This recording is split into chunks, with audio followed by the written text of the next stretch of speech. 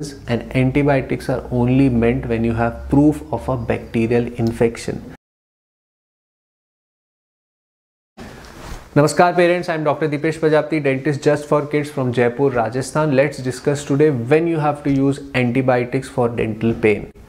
I often feel that in many places the antibiotic is often misused for dental pain. See, dental pain can be caused by many reasons and antibiotics are only meant when you have proof of a bacterial infection.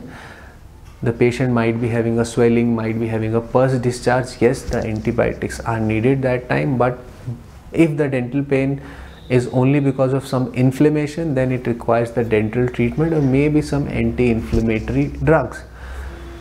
I often feel that antibiotic uses should be kept for only when you have a proof of bacterial infection and not without that. So choose your doctor smartly who is smartly giving you or your child antibiotics for the dental issues.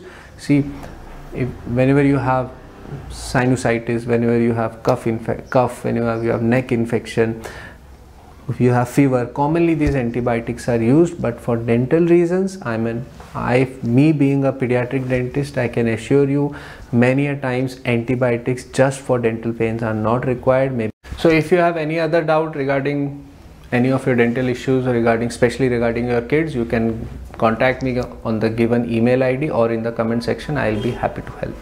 Namaskar.